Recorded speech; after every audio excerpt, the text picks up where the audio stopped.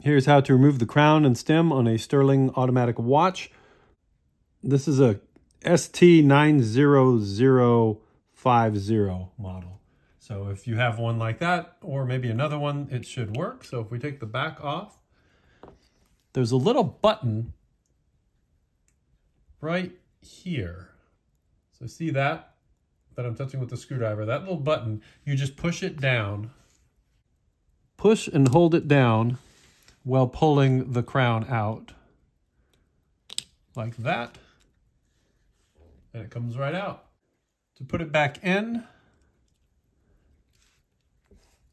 you just push down on it gently. You get the crown in place, but then to get it all the way in, you're going to need to push it down.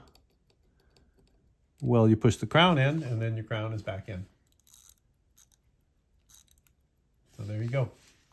That's how you remove the crown and replace it on a Stuhrling automatic watch.